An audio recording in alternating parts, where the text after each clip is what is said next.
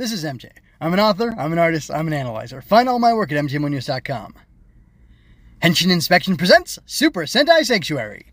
I will be discussing the art of breaking and bending rules. This is Super Sentai Sanctuary episode 23, More Than Enough.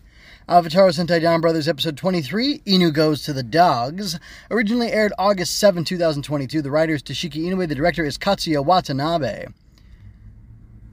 First off, negative thing. I need more Beastial action. What is the point of having them arrive so early in the story when they have done so little at this point? I think the Beastials have been around since episode 16, which would be like 6 or 7 weeks ago, which is a long time. That's almost 2 months that we've known of Beastials, but we haven't really gotten many developments from them. There's just been little tidbits, and that's it, and it's kind of driving me crazy. On a positive note, Tsubasa instantly thinking of Tsuyoshi when he was in trouble is really cool. It's very sweet that he's thinking, oh, I know, when I'm in trouble, who's the person I can always rely on? And it was you, Peter. It's always been you. No, it was Tsuyoshi. And then, when Tsuyoshi isn't available, he begrudgingly goes and asks help from Tarou. And I thought that was a really nice touch because it speaks to the fact that Tarou is a little irritating. He's a frustrating person to be around or to work with. And I like that that is actually reflected in the narrative. And I believe that the translation that I read actually has Tsubasa saying something along the lines of, like, oh, I can't believe I have to go to him. Or I guess I have no choice but to go to him.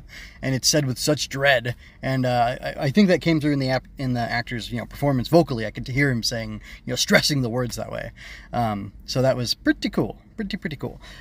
So I'm going to go ahead and go into my score for the episode, and I'll just let you know I gave it a 9 out of 10, and I want to rank this lower, but I was so enamored by the visuals that I'm giving it a pass.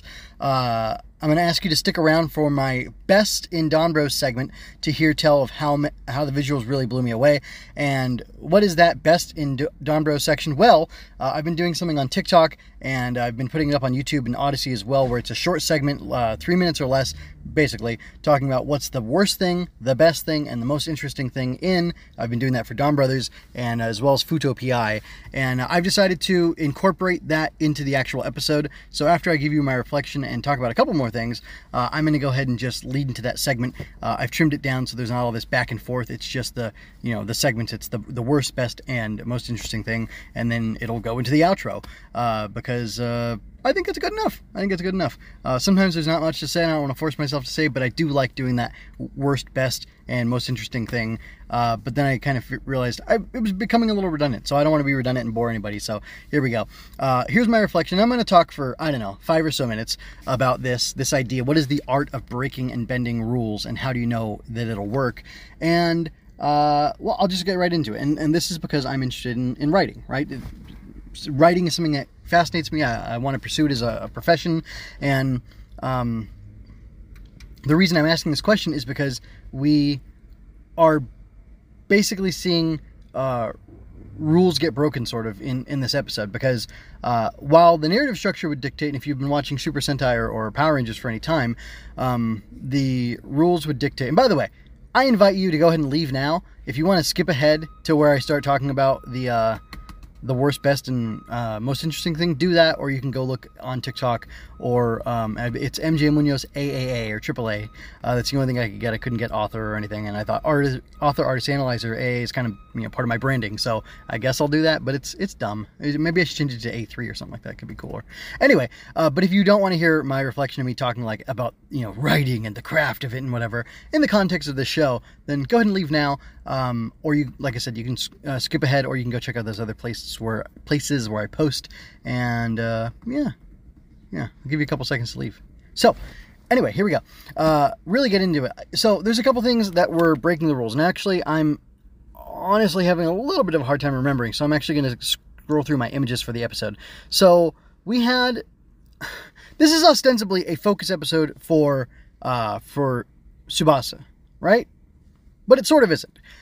We get to see Tsubasa cursed because a dog dies. It gets hit by a car, I think someone's puppy, this kid's puppy, and then he sets up a shrine for it with a leash and water bottle and like a soccer ball that he puts on top of the leash, because it contains it, keeps it from rolling away, it mounts it there basically. And Tsubasa, I believe, sees this, or maybe I think it's actually Hiromi. Is that just right? Miho. It's Miho and Tsuyoshi who see the kid, and they, kind of help him with it or whatever. And then I think something happens with Tsubasa, and he accidentally breaks it or knocks it over. I think he's the one who breaks it. Maybe he's not. But regardless, he becomes cursed by the spirit of this dog. And, the dog is dead. I don't know if it died on the spot when it got hit by the car there, and that's why the kid has the shrine there. I mean, this is hopefully not, a tasteless analysis or analog, but where I live, every now and then I'll see, like, on the roadside, even like by a, over bridge of a, like by a, gas station. There's a gas station, there's a bridge over a freeway, and there's like on the freeway, on the side of the freeway, there's this one place in particular where I've seen like a shrine set up or something in memoriam of a person who died. And I don't know, did that person die on the street right there on the bridge that's crossing over, or did they die on the freeway underneath, which is more likely because it's a very busy freeway, and I could see accidents happening there, especially because it's like on-ramp, off-ramp territory, and that's kind of, to me, that's like the most dangerous part of when you're driving on the freeway. Anyway, I don't know, like, how close is the memoriam site to the site of the death of the grieved person, or the person, for whom people are grieving. And in the case of this kid with the dog, did his dog die right there in the street? And then, like, is the soul of the dog, if dogs do in fact have a soul, which I believe in Japanese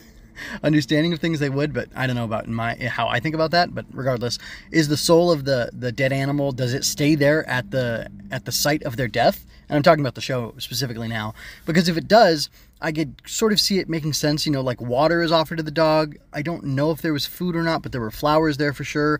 And it very much looks like a situation of, again, that I've only ever seen in anime or manga or tokusatsu, where someone's at the grave site, visiting the gravestone of their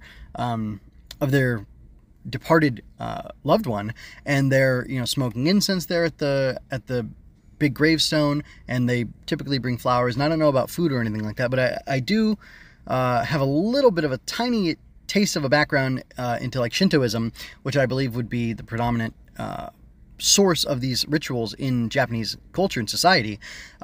And it has to do with ancestor worship. I don't know if food is actually brought to the departed or not, but there's at least the offering of the water. Maybe that's because dogs drink water, and it'd be difficult to have dog food wherever you go, but you can always fill a cup with water and then put it there for the dog, for the shrine. Yeah, anyway, so, like, in a world, why am I going off about this? Because I find it really interesting. In a world where you have the Dawn Brothers, they're doing these avatar changes, there's other Super Sentai somehow that exist as well. I don't know of a Super Sentai that specifically, well, I guess like Zyuranger, I've heard that like their Megazord is God, or it's like it's Dai something, and it's supposed to basically be God in like a Megazord form, or something crazy like that. So there's a lot of playing fast and loose, and I'm not trying to say that Dawn Brothers has to be consistent with the rest of Super Sentai history and canon, if they're even really... I think there's like crossover canon, and then there's each individual show has its own canon, and that's how they can play fast and loose with it and have things set up in interesting ways throughout the different Super Sentai series. But, I mean, there's another world of Cerebrans, there's a world of Beastials. I guess there's another world where some creator exists who created the whole universe, and by the rules that they set, it's okay for them to, like, they set it up so that a dog can haunt a gravesite, and if you mess with the gravesite, karma can be inflicted upon you, and you could be cursed to turn into a dog, because, throughout the course of this episode, Tsubasa turns into a dog. He gets stuck in his Inu Brother form. He's a little tiny puppet carting around. And then eventually, like, we're seeing the puppet as the audience. The Inu Brother puppet, but in actuality, or in the world of the show, people are seeing an actual dog. And as he's trying to speak, it's overdubbed. Like, you can still hear his voice, but there's dubbed over him barking noises. So, like, he's turned into a dog, and then eventually he turns into an actual physical dog. Some black, I don't know what it is, but it's this really cute all-black dog. Reminds me of a Weimaraner, but I don't think it is one. I don't know dogs that well, but it does remind me of that. I don't think it's a black lab, but it could be. Whatever. Doesn't matter. And a little girl takes the dog in and adopts him, and she's feeding her dog at home when the curse is lifted, because the rest of the cast solves the problem and, like, releases the fury of the ghost or whatever. And, like, oh, no, it's, I guess, is it after Tsuyoshi and Miho fix the shrine? Is that when the curse is lifted? That might be the case. And then he's transformed from being a literal dog back into being a person, but he's still on the leash, and he keeps eating the food that the little girl set there for him, the dog food, and she's like continues to pet him in this really awkward, weird way. And then the episode, I think the episode closes on that. And I don't understand what Inoue is doing, why he's writing that. Like, I don't understand what the point is. But I do think, well, and then, touching back on the Beastials, I don't understand why the Beastials were introduced so long ago, and yet we've done nothing with them. And to an extent, like, I get that the Donbrothers, or at least, Momotaro, Tarou, or Tarou, Momoi, he's supposed to be, like, protecting the world or whatever, but, like, who's he supposed to be protecting the world from? Because when it started out, it looked like he was supposed to be protecting the world from the Cerebrans, the Hitsutsuki specifically, but possibly the Cerebrans, and it was confusing, because the Cerebrans can also turn people into monsters, but those monsters are distinct from Hitsutsuki, I believe. So, like, not a lot of it makes sense. Like, I'm very much enjoying Donbrothers still. I really like it. This episode, like I said, the visuals and the directing alone made me give this episode a 9 out of 10. Had the other stuff not been, like, had it been a more conventional episode and been more normal and more interesting, I might have given it a 10. And the weird stuff just kind of maybe distracted me from it. I mean, it was entertaining in the moment, but also it made me think, like, what's going on? And I was able to enjoy the episode immensely in spite of that, and specifically because of the amazing visuals and amazing fight choreography, with your boy Jiro getting his power up, and, well, I guess your boys Jiro's getting their power up or whatever. But like I don't even know what the rules are for this world and for this universe, and I'm sure Inoue does know what the rules are for his universe that he set up with Donbrothers, but, like, it must just be because he's been writing Super Sentai and Kamen Rider and who knows what else for so long that he knows when it's okay to just throw things to the side in order to do what you want with the story. Because, like, I'm sitting here and I should be super critical about how this stuff didn't make sense, but I'm not, and I don't care. And Inoue didn't write the fight necessarily. I'm sure he wrote the stuff about like the conflict and there being the two Jiros and whatever, and maybe he had the idea about there being conflict between, like, the dragon and the tiger and that kind of stuff. But, like, the actual fight choreography, unless he was like, make this fight amazing, guys, like, is that his note in the script? I don't know. So, and it's obvious to me that, like, yeah, Inoue's the writer, but, and as far as, like, do they break story together? Is there a writing team who helps him? He, like, architects the thing and then, like, subs it out to people? I don't know. But there has to be some collaboration with the directors and other people, Bandai for selling the toys and whatnot. So, like, I wonder how exactly that influence works. But regardless, this guy, I think the buck stops with him, and he gets the blame or the praise because his name is on it, right? But, like, how did he know it was okay to do this crazy thing where one of our heroes gets turned into a dog, like a literal dog, because of a curse related to, I guess, like, Shintoism and, things from Japanese culture that are easy to recognize, in a world where he also has it set up where there are different worlds? So does the existence of these various worlds negate the, Shinto creation myth? I have no idea. I don't even know if Inoue thinks about that or cares about that. Or, like, is the idea that he's so skilled and so knowledgeable, or has so much experience in writing that he can feel like, you know what, I can go ahead and mess with these rules right now that are established for the universe, and it'll be okay because people will just roll with it. It'll be fine. Or is it the case, and I've noticed this, and I've been noticing it a lot recently, but it's been becoming more pronounced to me recently, especially after watching this episode, that we don't really know what the rules are for the universe or the world of Donbrothers or whatever. We're like, we go into the show and we kind of project our worldview, or at least I do, onto it, and just presume certain things will happen and certain things won't happen. The Donbrothers are always going to win. Civilians really aren't going to get killed. And when they do get killed, it's shocking, and then we turn out, oh no, Tsuyoshi didn't actually kill that guy. He just sent him to the Phantom Zone, and it's okay because you can pull people out of there. So I guess the Cerebrans were evil at first, but maybe now they're not. So there's a lot of, I think this is a really powerful tool to use, And maybe it alters my question fundamentally, which is, not, how do you know when to bend the rules? But maybe as a creative, you should more judiciously spell out what the rules are. So maybe go into stories being vague and letting the reader bring a lot of things, a lot of assumptions to it, and don't overly define the world, and just define it by the hard and fast actions that you take, the pivots that you take. So apparently some form of, Shintoism is real, and it blends in with the fact that there are bestials and cerebrins and all these other things. And I have to be okay with that if I'm going to accept the consistency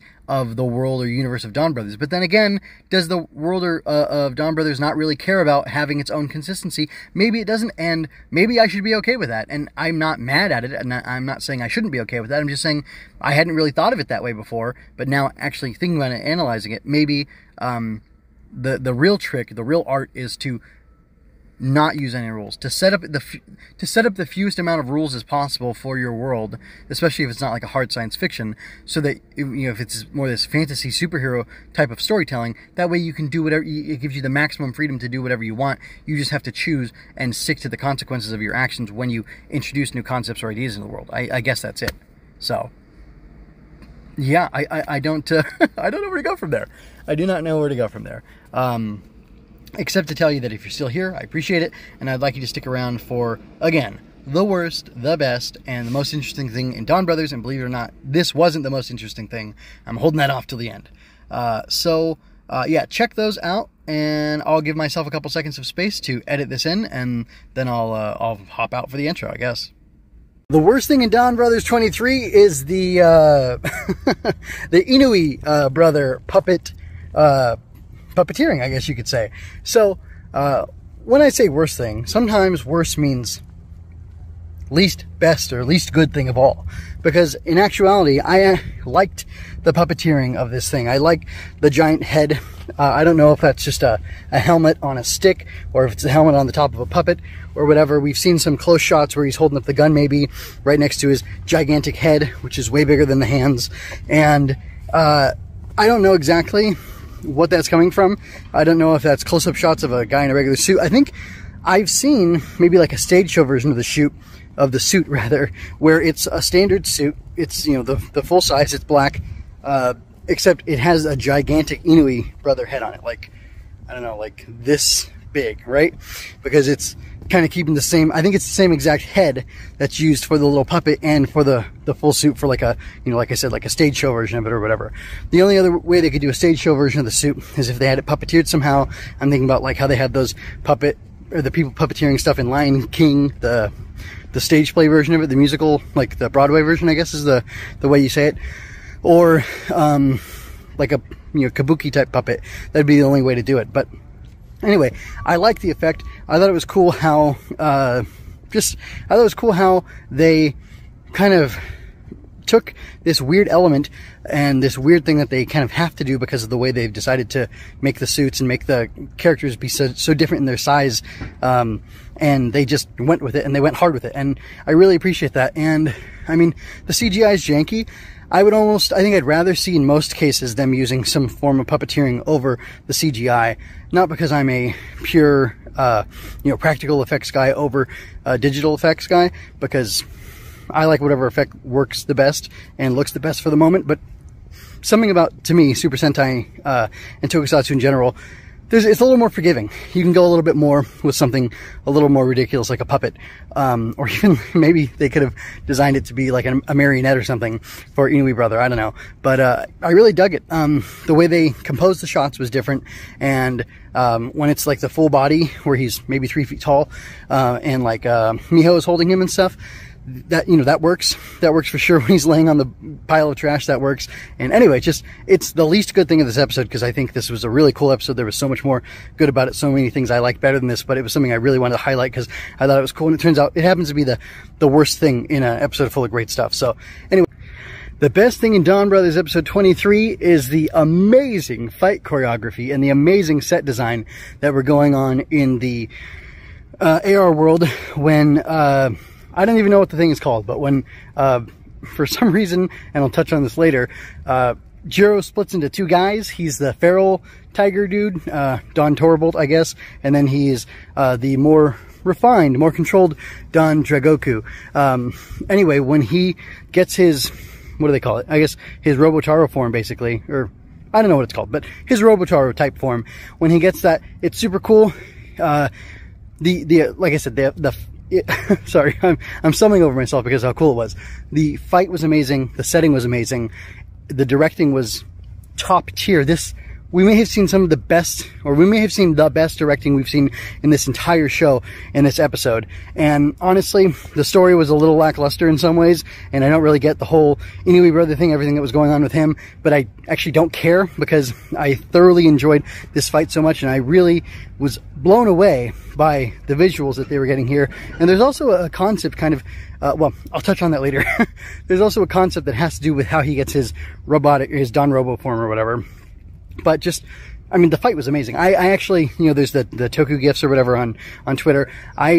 If they don't make a gif out of some of the stuff from this episode, I have it timestamped and screen grabbed so I know where to grab, and I can load it into my video editing software and get something going, because it's just, there's some top tier stuff going on in this episode, as far as like I said, the art direction for that new AR world place that we went to, and then the fight choreography was just amazing. And there were some scenes where I thought, I can't tell if that's a practical suit or a CGI suit based on how good it looks. It must be practical, but based on how fluidly it's moving, it must be CGI. But honestly, I don't know.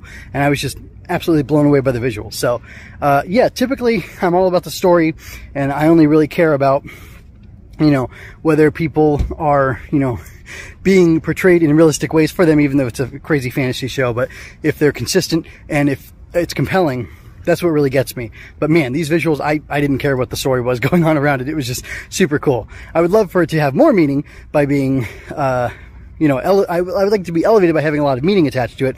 But right now it's kind of like, it's an opening of a mystery, and I'm intrigued by that. And then just, like I said, the visuals just totally knocked me over. So super cool, super cool stuff. Anyway, that's all I have to say for now about the best thing in Donbrothers, which was those friggin' fantastic visuals.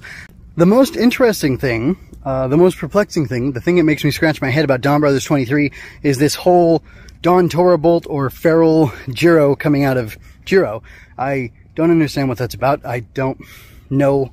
I mean, I guess technically you could say we had a warning or a hint, or would have had some knowledge that something like this was coming because of the fact that he has had this voice inside of him, and we've seen him switch into this alternate, you know, more aggressive personality. But at the same time, just because someone's hearing a voice inside of them and has an alternate personality doesn't mean that that personality and that voice will physically become manifest and burst out of them and be an entirely different person. I have no idea where this came from. I don't know what's going on. Something cool about it, though, is when he got his Don Robotaro form, or whatever it's called. Don, whatever. I can't remember. I can't keep track of the names. But the tiger is encased in the dragon, and that's super weird. Like, I don't quite understand what's going on. I thought this was supposed to be the four guardians, you know, like Byakko and, well, Byakko's the tiger, right? I thought this was like Byakko and, what is it, Schwitzer? I don't know, whatever. You know, the dragon, the turtle, the phoenix, and the tiger. I thought that's what they were going for with this whole thing, but maybe they're not, or maybe they are, I'm not sure. I may just not know enough about it to be able to speak authoritatively on it at all, which is probably the case. So anyway, but I just found it really interesting that this dragon is encasing this tiger and like holding it in check and controlling it, and I think he like pats the tiger, like pats the dragon's head at some point or something, and there's basically like these two forces within him that are struggling, and he's currently struggling, or able to, you know, win the struggle, Jiro is, to be good and to help the Donbrothers and not attack them and not hurt them. He's being heroic. He's being a true hero by controlling even his base instincts, you could say. This more feral, more aggressive part of himself that just wants to seize the hero-dom and the victory and all these things, the glory, you could say too, for himself. But he's keeping that stuff in check, and he's doing good. He's harnessing that energy and putting it towards a good cause, towards defeating evil and, you know, the bad guys, and helping the good guys, right? But it's weird because, like I said, this just came out of nowhere. I have no idea why this is happening in the show, and I don't think we had any clues that this was going to happen, and it's super bizarre. I have no idea where they're going with it, and I'll be interested to see now, like, are they going to flip it around? Is the dragon going to be controlled by the tiger and we'll see an evil form there, or what exactly is going on And why is it going on, more importantly? I don't know. It's just very strange. I'm very flummoxed by this. And like I said, I don't quite get what's going on. Okay, so that's going to do it for now. I thank you for sticking around, and I am curious to hear your feedback on the new-ish format, because this really works for me, I think, and if it really works for you, then that's great, because then we all win, and that'll be wonderful. So anyway, check out mgmonews.com for more of my work. I've got analysis of Futo PI going on right now. I'm probably, I'm 99% sure I'm going to be covering Kamen Rider Geats as well, and basically I intend to ramp up my production on analyzing stuff while still working on getting books published. It's it's August right now, and I plan to work very hard to get children's books published this year, before the end of 2022, and we'll see where we go from there. Please God, I'll have a lot of success, and I'll be even more free to keep doing even more of this analysis stuff, because I figure the more I'm doing, the better. The more I'm doing, the better I'm doing. That doesn't work. Never mind. Goodbye. Please ignore my fumbling and my attempts to be silly and humorous. This is MJ. Take care until next time, folks, and I leave you with peace and blessings. But please come back for more blazing analysis. This is a part of the Story Over Everything initiative.